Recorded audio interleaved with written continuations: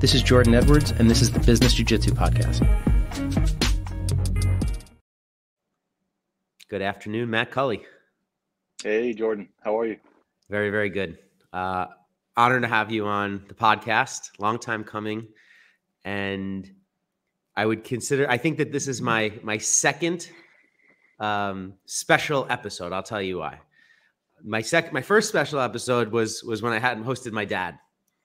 And I'm going to say this is my second special episode because of what you've meant to me in my life, and also being one of the owners of our academy, Budokan. But to frame this conversation, I just wanted to tell a quick story before I introduce you fully. And that is that if you're lucky enough to have somebody or a group of people in your life who have your back, truly have your back, then you are blessed. And I have been blessed by our friendship over 13 years and counting. It'll be 14 years in August. And that's because I have been like almost everybody who's ever done jiu-jitsu or anything in life. I've had an imperfect run at jiu-jitsu. I've had times where I've been on the mat, off the mat. I've basically been on the mat since my purple belt.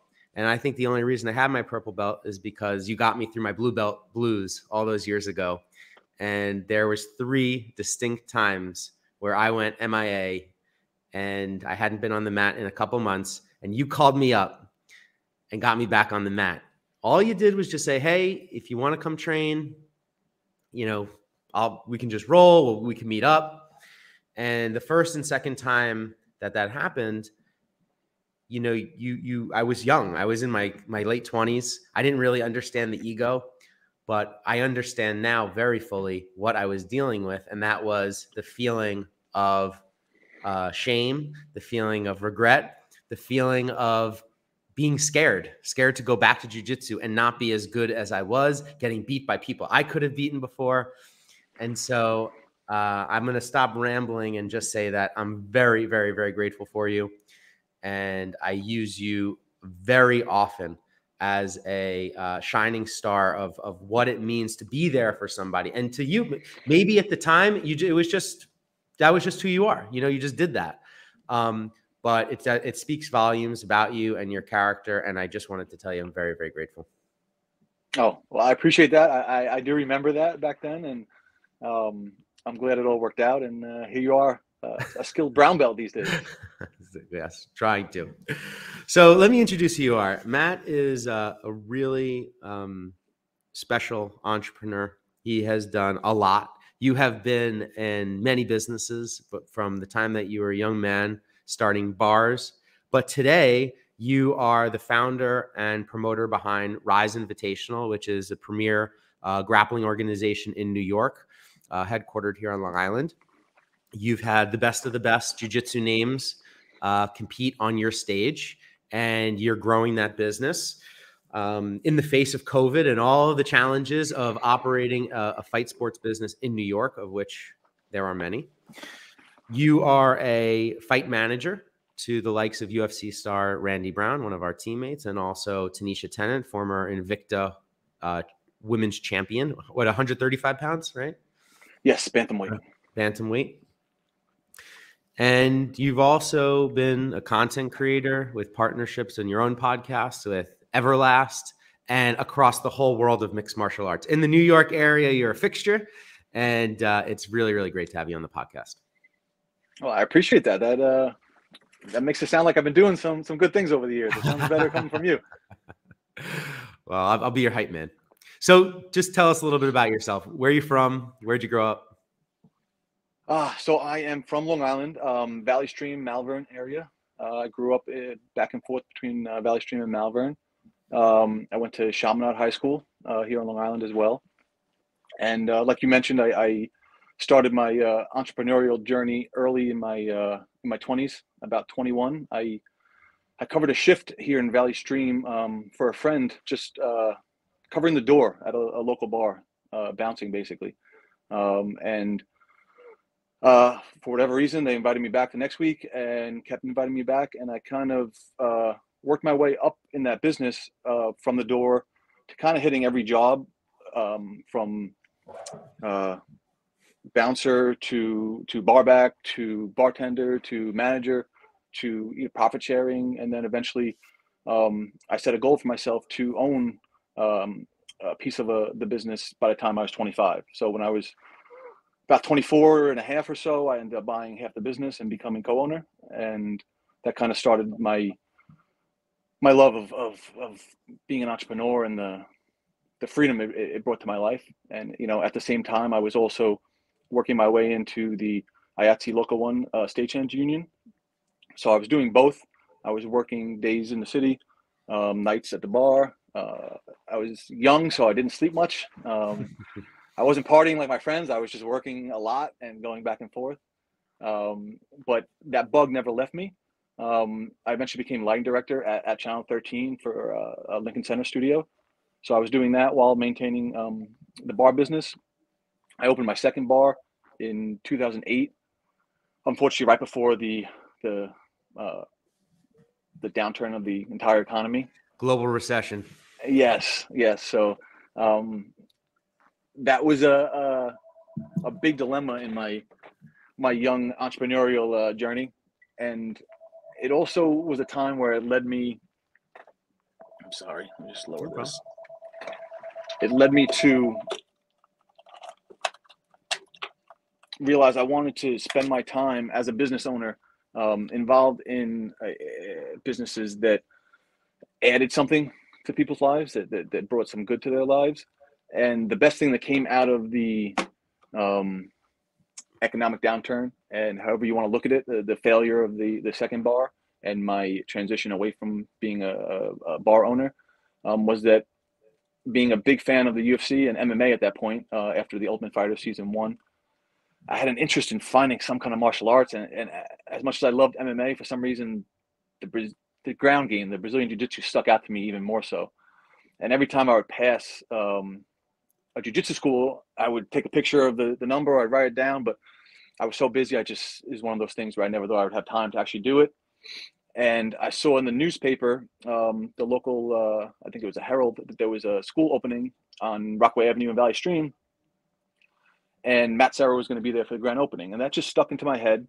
I wasn't able to make it there that day, but my friend had gone for a private lesson a few weeks after, and he called me up and he was raving about this teacher, this guy named Sensei Nardu. You might have heard of him before. And I decided to go with him and try private out. And I went, and I never left. And I've been there ever since. Eventually became co-owner of Budokan, and here we are.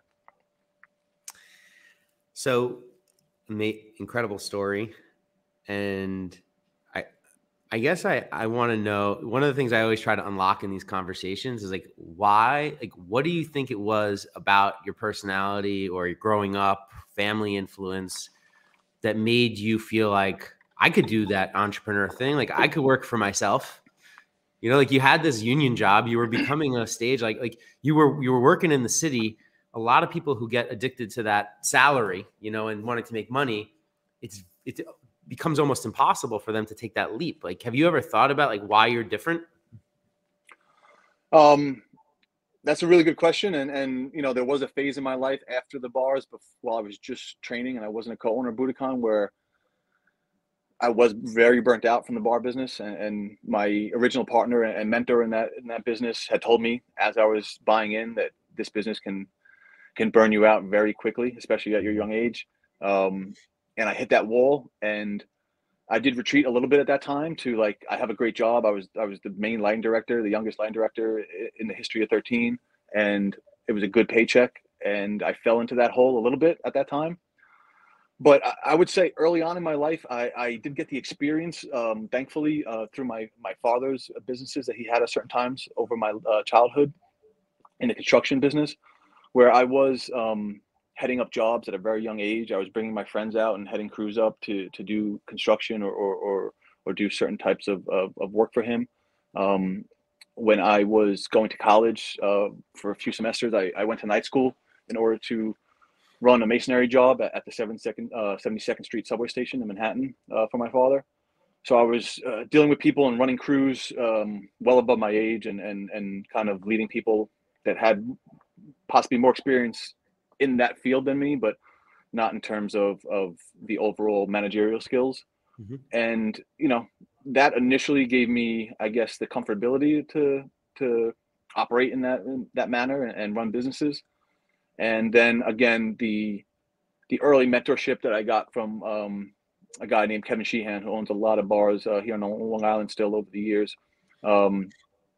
I just got that bug from him, and it just never left me, and eventually gave me the confidence again after transitioning to want to jump back in and, like I said, get that freedom back in my life, but also try to use it in more of a positive way. Not that bars aren't positive, and I don't want to talk down about that industry, but in my experience, it just wasn't for me. I wasn't someone who gravitated towards that scene, other than it was my business. Mm-hmm. And falling in love with martial arts, I just saw a synergy there that I wanted to explore. I'm going to do a quick pause on the conversation and say that your brother-in-law, Mike Conicelli, who's in the FDNY, was a guest on the podcast, and him and I have spent a lot of time together. And last March, we spent a lot of time together going up in the car to Massachusetts to this amazing training session led by Jocko Willink's organization. And he was telling me stories about his bar ownership days in the city and all the crazy stories and things that he lived through. And it just, the whole point is the whole bar life is wild. I mean, I can't even imagine what it's like to own a bar. He was telling me these stories, and I said, you gotta write these things down. This is a TV show. Exactly. It's crazy. Manhattan is obviously Manhattan. It's its own world. And my unique experience was I was very young running a bar in the town I grew up in. So, I'm 21, 22 years old running this bar in the town I grew up in. My brother's underage friends, my friends' underage younger brothers trying to get in. It's chaos. But it was a great learning experience for, a lot of things seem easier still to me today because it's not that full chaos of running bars like that back then. Yeah. I don't think I knew that your father was in the construction business and you had that background. Oh, Matt is a beast of a martial artist. I mean, you not only on size and strength, of which you have both, but also on technique, which we'll talk about in a minute. But you have incredible physical strength. And I've asked you over the years, did you grow up playing sports? Were you like a football star? Were you like some kind of crazy athlete? And you've said to me, no, over the years. And now I think I understand where it's coming from. You grew up around construction. Yes. And for many years, masonry construction. So, lifting coping stones and buckets of mortar and mixing mortar and things like that. So that and luckily, just starting weightlifting early in my teens and sticking with it. I think you build a good, strong foundation that stays with you the earlier you can start. And you grew up playing music, right? You were in bands, musician, guitar. Yes. So that's when I kind of transitioned. When I was very young, I was all about sports, and I was very into basketball and baseball, traditional sports. Loved basketball. That was my first love. And in my teen years, around 13, 14, I fell in love with playing the guitar. And that was my next love up until I started working in the bar business. Actually, I was in a band at that point, and I kind of hit that fork in the road, and I went to the business side. Yeah. So to pick back up on our story, you walk in, you take your first private on Rockaway Ave in the very first iteration of Budokan. Sensei had just opened his first academy. He had been a professional fighter. And coming up through the circuit, he was a Ring of Combat champion, and he was going on. The UFC wasn't even. It was relatively big, but it wasn't.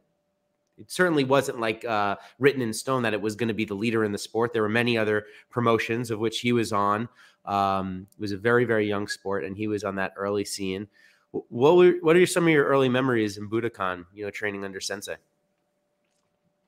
I mean, the first thing that comes to mind is just almost that awe of the technique and the, like I said, I did have an eye for it and an interest in it from watching MMA and seeing how people can all of a sudden set up arm bars and things like that. And even back then, jiu-jitsu and MMA is nowhere where it is now, just like jiu-jitsu is nowhere where it is now, and the level of skill and technique that's out there now. But to feel it done to you, especially when you're a big guy, and I was a much bigger guy back then, you know, towards the end of working in the bars, I got up about 270, 275. I was lifting a lot of weights. How tall are you? 6'3", 6'4". Yeah. 6'4" on a good day still. Now my all my joints and everything is getting compressed. I'm trying to paint the pictures for the listeners and the people who don't know you, the imposing nature that you are. Yeah, so I was running a door out in the Hamptons for my partner at the time. All those guys were monsters. I knew nothing about actual fighting back then, and you know, the thing was to get big and strong. So that's what I did. And as I got into MMA, I started seeing these guys. None of these guys were that big, and I remember reading a workout plan by Rich Franklin back then, and the amount of reps he was doing bodybuilder type workouts, but very high repetition and supersetting and just nonstop work. And I remember thinking, like, if I had to run around the block right now and then defend myself or fight someone or throw someone out of a bar, I don't think I could do it. So I started bringing my weight down and trying to get in shape and doing things, you know, you read magazines or whatever that martial arts are doing. They used to have, you know, UFC fighters on the cover and things like that. But when I went to Budokan for that first private, I still was over 240, you know, probably closer to 250. And, you know, if me and my friend were going, it was like two bears attacking each other. You know, at one point, I don't know if you remember, Sensei has that drill where the guy on bottom holds his belt and just uses his legs, and the guy on top puts one hand on his belt. Yes. And can use one arm to try and pass. Yeah. So me and my friend Steve, who probably had 20 or 30 pounds on me at the time, you know, Sensei probably remembers this if you bring this up to him. We were doing that, and it was just a bear mauling a bear, trying to, you know, use whatever technique we had as you know, doing a few privates, white belts. But then to get the experience of rolling with Sensei, and the way he could manipulate your weight, the way you couldn't really get to him, no matter how big and strong you are, no matter how, and the more muscle you tried to use, the harder it became, and the weaker you became, and the stronger he felt, and and then when he got on top of you, he felt like he was 300 pounds. It just didn't make sense. Yeah. So I got addicted, and I just kept going. And, you know, after a few times, my friend kind of trailed off and stopped coming. And, you know, I just kept going. And I remember getting a stripe after doing some privates with Sensei on my belt. And that was like, you know, eye-opening, like the progression of it. And then one day after a private, Sensei, you know, I'm getting changed at the front door. You remember the old small dojo that we had up front? Mm-hmm. And he said, "Hey, Matt, have you ever thought about competing?" And I was still in that beginner, that initial phase where I was actually renovating and opening my second bar at that point. Mm. So I was very much, I was looking for new challenges still. And that whole competition thing kind of did cross my mind. It almost crossed my mind watching MMA and watching fighters. Like, do I want to do that maybe? And when he said that, I said, yeah, I actually have been thinking about that. And he said, well, there's a competition in 3 weeks. If you want to do it, I think you should jump in. And I said, what do I have to do? And he said, sign up, start coming to classes so you get more mat time, and we'll figure out what weight you should be. So that was great. I signed up. Unfortunately, the weight he wanted me to be was in the 205 category. And I was still probably 235, 230 at that point. So I spent the next month training a lot and cutting my calories a lot, and, you know, going for long walks on lunch in the city at work and all these things. And I got to 205 and I went to the tournament, and it was a long day, but it was a great day. And, you know, it just solidified in my head that, you know, this is what I want to do.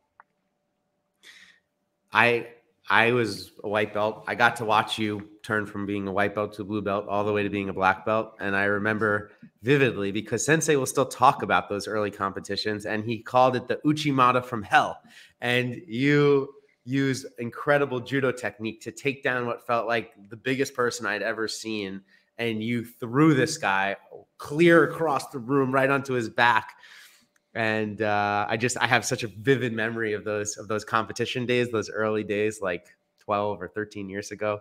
And oftentimes when I've fought in competitions over the years, my wife will say, what weight are you fighting in? I'll say, well, I'm 220 right now, but I'm trying to get down to the 205. I really don't feel like I could fight the 220 division anymore.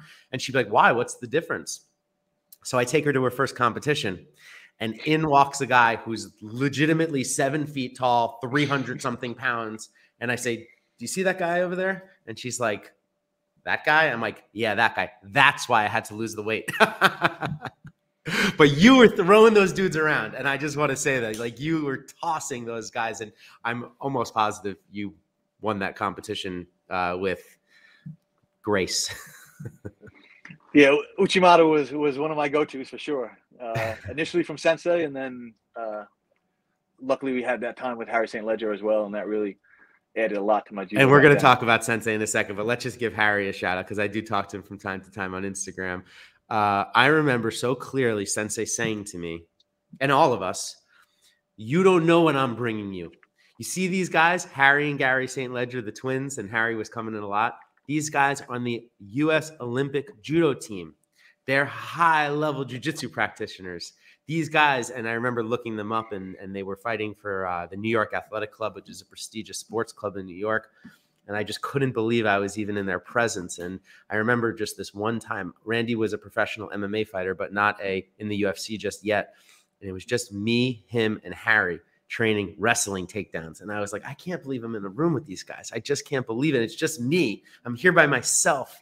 And I really feel like those early days with Harry and Randy and you and Sensei like gave such a leg up to get that kind of technique one-on-one, because now you go to class, there's always 20 something people and there's always 20 something guys. So yeah, I'm really, really grateful that Harry, blessed us with all that early judo. And I picked up some things that still to this day, little foot sweeps, off balancing, kazushi, just like all these things that we used to train. I'm so grateful for those lessons. Yeah, him and his brother, they were amazing. They still are amazing. You know, Harry's coaching high level mixed martial artists out west, and his you almost can't watch a UFC event without seeing him in the background. Like, they don't talk about him, but if you look by the cage side, he's almost always there. I mean, it's amazing how many guys he's coaching out there at Jackson Wink. And I'll never forget my first judo competition that Harry and Sensei brought me to, and it was my first experience watching high level judo and seeing him and his brother compete. And if you're familiar with Travis Stevens, Olympic medalist, was competing. I think he went against one of the St. Ledgers. Also a podcast guest. He's been on the podcast. Great, Go back and listen to Travis Stevens. High level judo guy, and works with Fuji, I believe, now as well, right? Yes.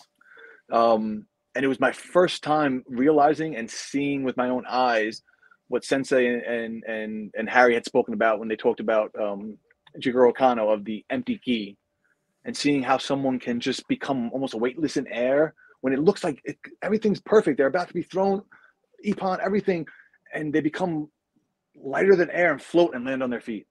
And I'd never seen that in actuality before. It's hard to, you can talk about it, but when these guys are really going at 100%, there's a whole different speed. And to see that with my own two eyes was enlightening for sure. It gives me chills when you say it, because it's like the aspect of what judo is, and then the aspect of what jiu-jitsu is. Like, people who know nothing about fighting, nothing about martial arts, would just say, well, why don't you just stand up? Or why don't you just push him away? Like, I'll just punch him, and there are all these arts. The art of judo is just so beautiful. Sensei instilled that in us. And then the art of jiu-jitsu, of course. But maybe you could just tell us a little bit about Sensei. Like, what is it about this guy? He's this incredible human. Yeah, he's just, anything good to do with martial arts, he has embedded in him. I don't know if it's from birth or from when he first started training, but he's, one of, or if not the truest martial artist I feel like I've ever met. And obviously, I guess I'm biased. He's my sensei. He's the only person I ever trained jiu-jitsu under, other than going to other people's classes. Sensei sent us to Henzo's in the city to train under Professor John and things like that. But I've never trained anywhere else. I'm obviously business partners with him now as well.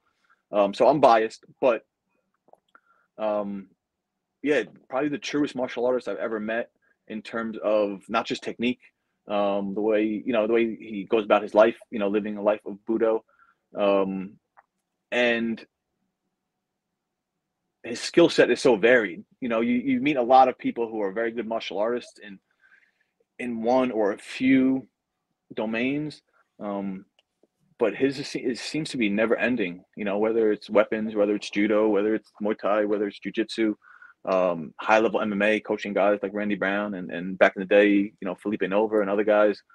I think he just really lives it all the way through, and I say this to my students sometimes. It just seems to be, even Harry St. Ledger and Gary as well, like there seems to be something different about martial artists who start very young and never stop, as opposed to myself, yourself. We weren't old guys when we started, but there's a difference between starting in your mid to late 20s and starting when you're 13 or starting when you're 8 and never stopping and developing different skill sets from different types of arts. And, Sensei was also lucky enough to find someone like Sifu Ralph Mitchell very early in his life to become a mentor for him. And then if you look at Sifu Ralph Mitchell, same thing about, being that true martial artist, living the life in and out, and his experiences in the early years of martial arts here in New York, at war in Vietnam and things like that are also embedded in Sensei now. And then, Sensei's path has just crossed so many elite people, ending up originally here in Valley Stream, down the block from where Budokan is now, at Renzo Gracie's, where he started, who was also on the mat there, Matt Serra. Then eventually ending up at Renzo's, ending up in front of Professor John Danaher and having him make a huge impact in his life. So he absorbs all these things from all these elite martial artists, and he's on top of all that. But take away everything he is as a martial artist practitioner, he has this extreme ability as a teacher that not many people have. He's a very, very highly skilled teacher and can convey the arts to people in a way that I haven't really seen many other people able to do. And not just adults, any age group. You check out our youth program. It's amazing what he does with these kids from start to finish. And then even go down to little samurais. He's still, which many black belts of his level won't be teaching. You won't find them teaching a youth program, let alone a little samurais type program that are 4 to 6 years old or whatever, very beginner intro to martial arts. And what he does with these kids and the way he can help them to thrive in martial arts. And we do have people who started there and are now, 19, 20, 21 years old or whatever the case is, or 17 years old and are still in it and are on their way to being that elite level martial artist. It's really amazing. Yeah, it is incredible. And not only is he an incredible martial artist, but he's also an incredible artist and student. He's extremely well read. Over the years, he's brought up books and philosophy in our mat chats at the end of class, and those have been some of the most influential talks in my life. I've probably gotten as much out of the mat chats as I've gotten out of the training. And I've talked about this a lot on my podcast, and it's an essential aspect of the book that I'm about to finish, Business Jiu-Jitsu. But we'll be training. He'll be teaching some technique or some principle of some technique. And then he'll start talking about it through the lens of philosophy or history. And I'll be sitting there, and all of a sudden I'll have unwound some complicated business problem that I had been trying to solve all day at work, and it was eluding me.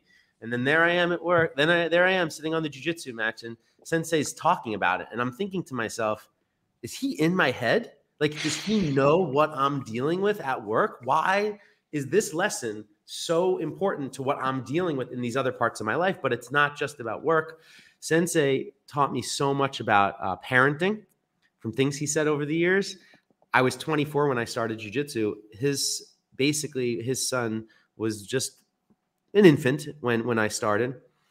And it was at least 10 or 12 years before I had my first child after that. But I had heard him talking about parenting all that time. And I loved it. One thing he always said is like, teaching is like having an infant. They look at you. They look at the spaghetti. They pick up the spaghetti. They look back at you. They take that spaghetti and they throw that spaghetti on the floor. And he said, you have one of two options. You could say, no, why are you throwing the spaghetti on the floor and going crazy?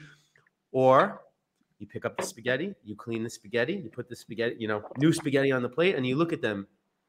And now you say, eat the spaghetti. And you know what they're going to do? They're going to pick that spaghetti up and throw, because they're testing you. And so the amount of, and that's just one of countless lessons that he's taught me on parenting and business and life and philosophy and strategy. And I'm always so shocked because I'm still going to these classes, right? And I've risen to be one of the upper belts. And I'm like, he's still pulling out the gems. He's still pulling out the gems after all these years. And then sometimes it's a story that I've heard dozens of times. And he'll add a new detail in. And I know the story so well, but he'll now add a new detail in, or I'll hear it. Maybe have heard it before, but I'm hearing it with fresh ears and fresh experiences in my own life.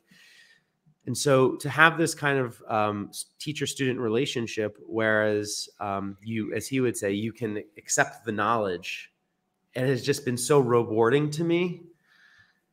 And then, of course, I was, I had begged him for a year. I was like, you got to write a book. And I don't, not because I said that to him, but he wrote a book. And I have read that book from cover to cover. I don't even know how many times. I have just devoured that book over and over, and the lessons over and over and over and over and over again. And I keep it right. You can't see it. It's off camera, but right in front of me, I have my dad's first book and I have Sensei's book right there to hear those lessons. And I just, listen, we are biased. He's our sensei, but I will tell you the same thing I said about my dad when he wrote his book. I've read hundreds of books now, and there is a very clear connection between the philosophy of Sensei Nardu and some of the best thinkers, and because he's been influenced by them, and so like you, I feel extremely grateful to be a student of his, and that is my only teacher. I've learned all over the world from people, but I only have one sensei, and that's a pretty incredible thing, I think. Yeah, we're very fortunate to have walked into that original dojo, and like you said, even more so, I think the guys who still walk into the dojo today are very fortunate to get to learn under sensei. But there's something special about being part of the beginning of something and having that like you said, that one-on-one contact to absorb straight from the source and everything he brought to us, whether it was Sifu Ralph Mitchell and Harry St. Leger and other instructors. It's so vital. And like I said, we're fortunate to have walked into there, because a lot of people who don't have martial art experience, whoever they walk into, they're kind of in awe of. And they look at them as that elite teacher and elite martial artist, because when you know nothing of something, someone who knows a little bit more than you can look like they're elite. And now with all my experience in this business as a martial artist and in other facets, not everyone is as fortunate as that, and a lot of people are on their third, fourth, fifth instructor because, they get to a certain point and they realize, oh, this guy, that, or this, or whatever. And there's a lot of great teachers out there. I've met amazing people in this business, and New York is packed. It has more than its fair share of elite martial artists and elite teachers. But there are ones that their students won't preach their positive attributes like you are and I was having this conversation with one of my best friends who just started jiu-jitsu. Shout out Gavin. And I said to him, you don't understand the tentacles off of this man, Renzo Gracie. Like, he plants himself in New York City. He starts teaching a ragtag peak bunch of guys above a methadone clinic.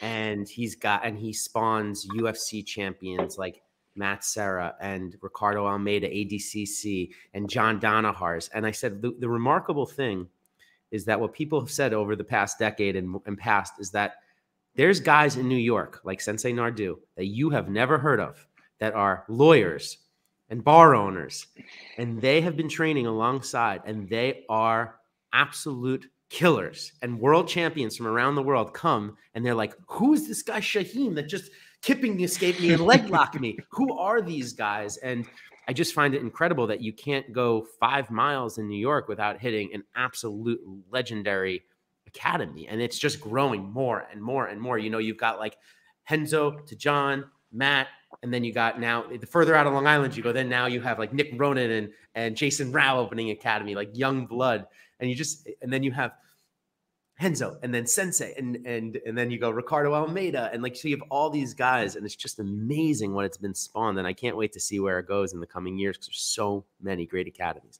But I really want to get back to you for a minute.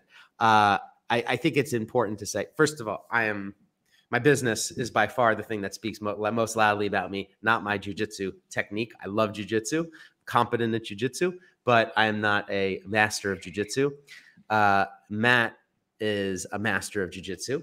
Wouldn't say it himself, but I will tell you, he has trained. I've seen him train alongside professional fighters. He's stepped into the ring himself victoriously. And I have never even had an advantage against you. I mean, we've trained a million times over the years, and I don't even think I've ever put you in a position of any kind of danger. I've thrown everything I had at you. But a few weeks ago, we were training together, and it was like, for me at least, a magical training session. We hadn't trained in a while, and it was just like a moment of where I thought for the first time that I may, for 1 second, actually be able to pass your guard or get some type of even like into an advantage position. Not even that I was going to submit you, just to get into like side control. And I used a technique that I had been drilling a lot. And you shut it down. And I asked you about that afterwards, and you didn't even know what I was talking about.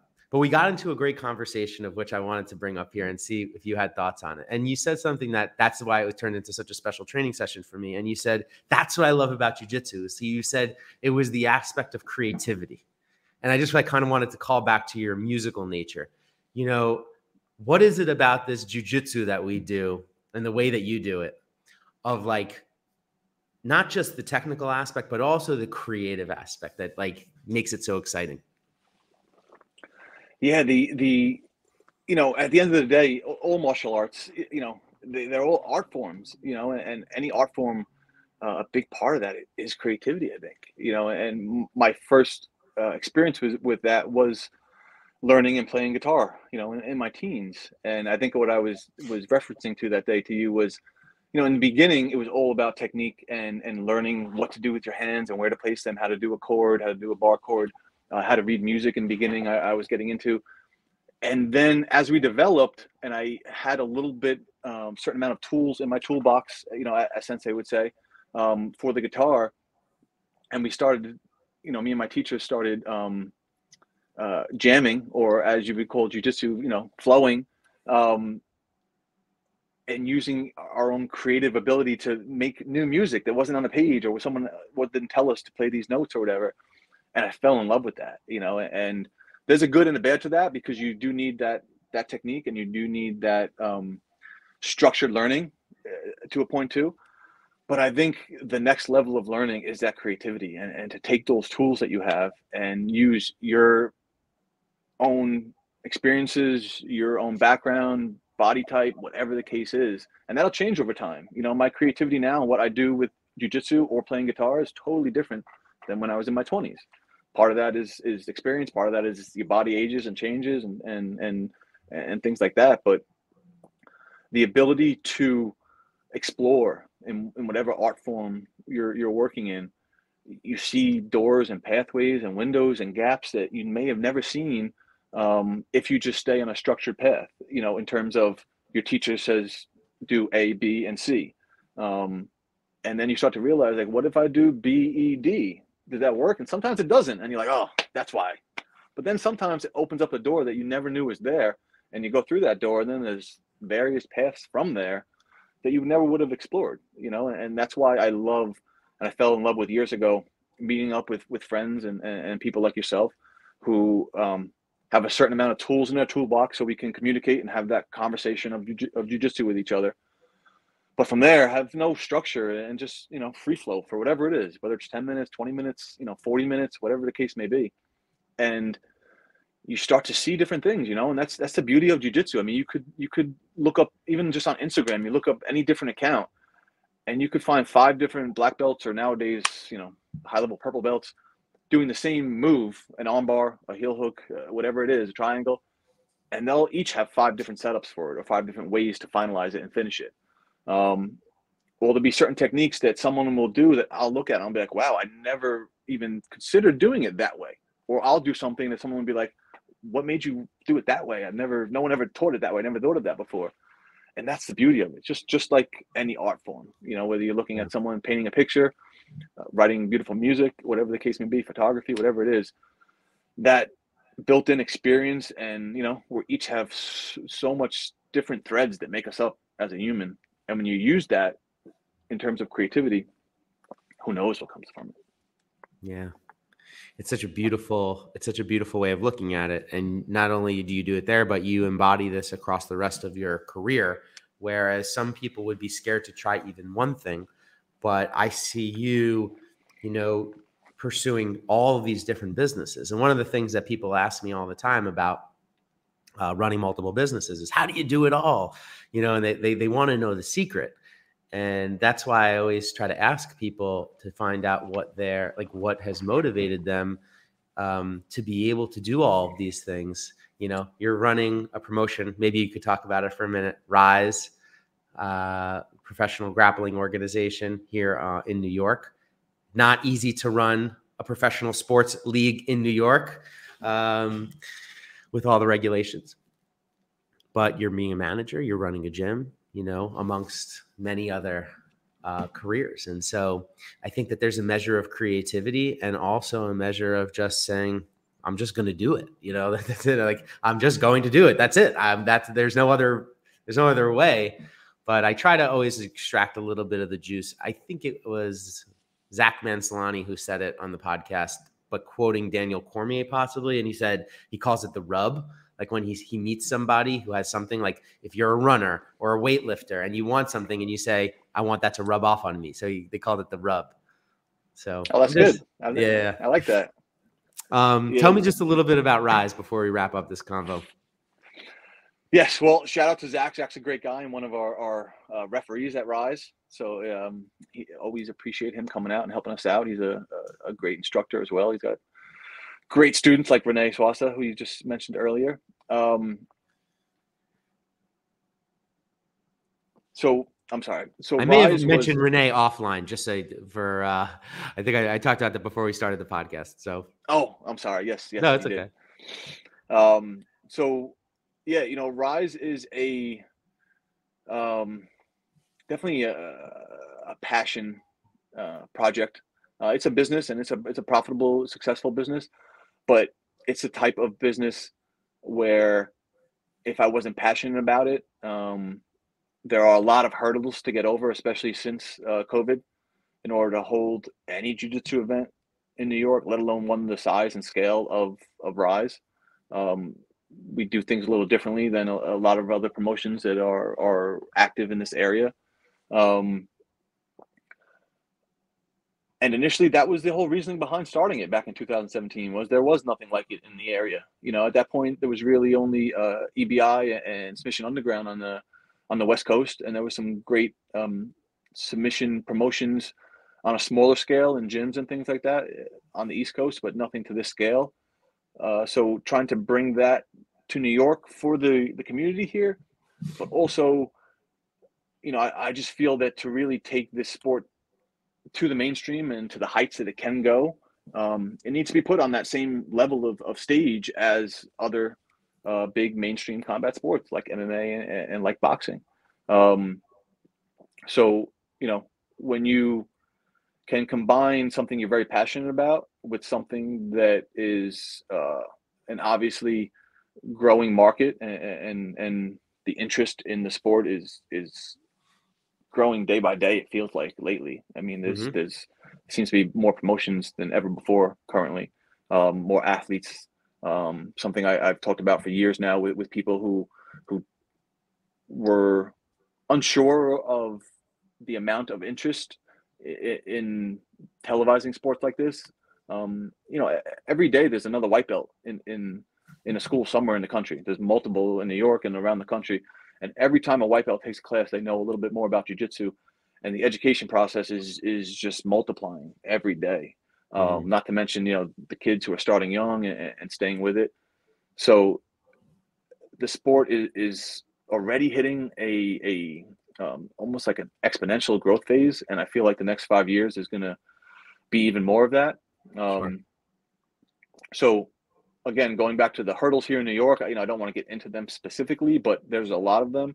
And without getting too into detail, New York does need to get on the same page as the rest of the country in terms of sanctioning and what the legalities are of hosting submission grappling or jiu-jitsu events here in New York. Yep. But at the end of the day, it's not going to hamper the growth, and it's not going to, I don't believe, hold our organization back or any of the other people who are very serious about furthering the sport. Mm-hmm. So like, any business, there's going to be different types of hurdles and speed bumps, and sometimes it's brick walls you got to figure out your way around or over, or lower your head and try and run through them, and that's also, like you mentioned, the beauty of training martial arts in general, but even jiu-jitsu more specifically, is it gives you that mental fortitude. It builds that mental fortitude in you to get by obstacles and to figure out and to strategize. And, that plays heavily into running any business, but even more so, specifically a business like Rise Invitational. Yeah.